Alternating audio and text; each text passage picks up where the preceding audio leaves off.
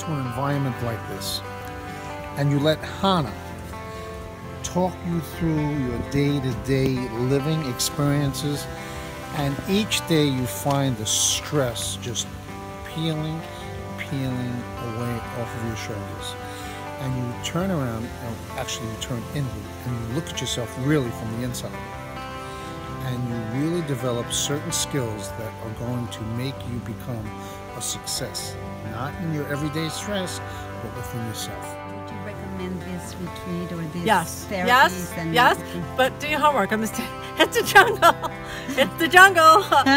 Maybe not. Maybe don't be prepared. Maybe just walk in here and go, wow. Surprise me. Wow, okay. Adaptation. Wow. That might have been the best thing. There were so many firsts for me.